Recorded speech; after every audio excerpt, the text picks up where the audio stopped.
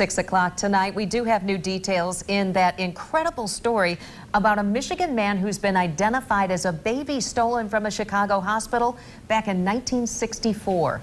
We're learning a little bit more about the man himself and what led investigators to him. Target 8 investigator Susan Samples still working the story for us tonight. Susan.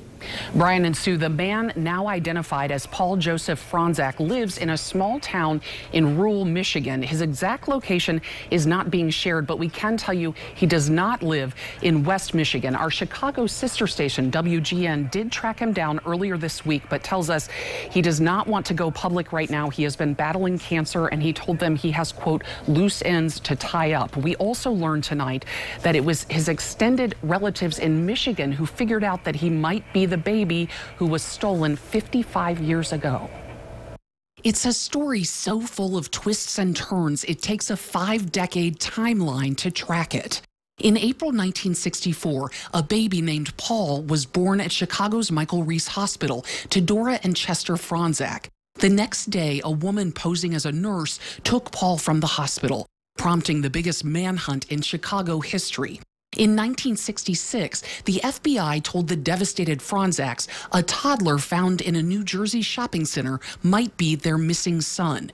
The Franzaks ultimately adopted the New Jersey child and raised him as their son. In 2012, the adult, raised as Paul Joseph Franzak, now living near Las Vegas, took one of those DNA tests and discovered he's not related to the Franzaks.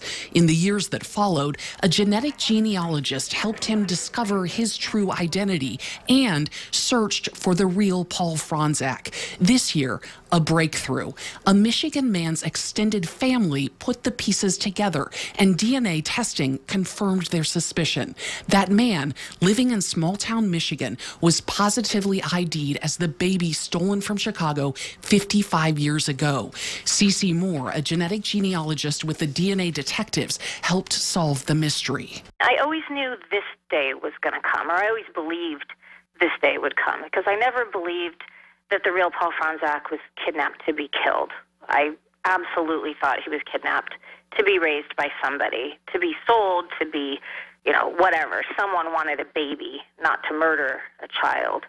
And so it was always my hope that one day he would be found.